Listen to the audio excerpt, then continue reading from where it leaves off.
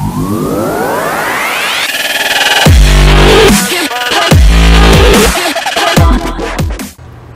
what's up guys? This is Bobby with Animadness Labs. Just doing a quick setup video now that we've updated to version 1.1 and also just giving a quick look around of all the new features. So first off, just like before, let's go ahead and log in. It's going to ask for some permissions to log in via your social network. And then once we come in, we can actually set our user info on the left. So I will set my name. And then I can toggle whether I want the audio to be in English by default. And then on the right, I can actually download and set up the extension. There's no longer a need to copy and paste your token. We found a way to get around that. So go ahead and click Download Extension, add it to your browser.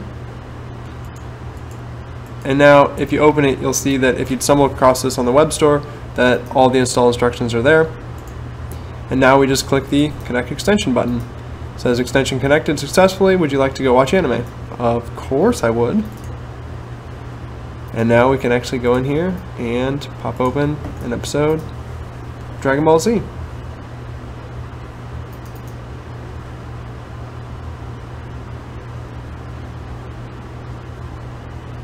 Boom. And now you'll notice that when you click on the extension, it'll let you know that you're connected and who you're connected as, and you can always disconnect.